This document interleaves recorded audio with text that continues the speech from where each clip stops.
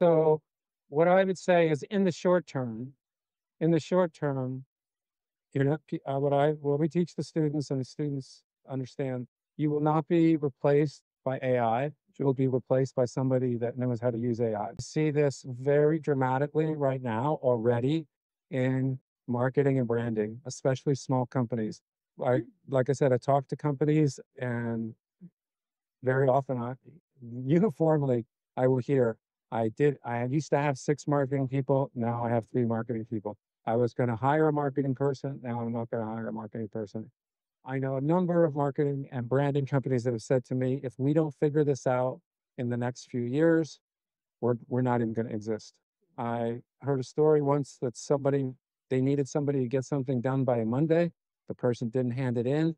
They gave it to ChatGPT for copy. The copy was better than the work the person had been doing.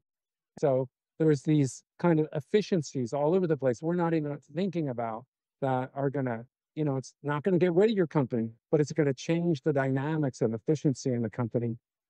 And often when I say to people is you might think about like how you want to change your company, but you have to think about your competitors. Your competitor already doing that. And so what's that competitive dynamic?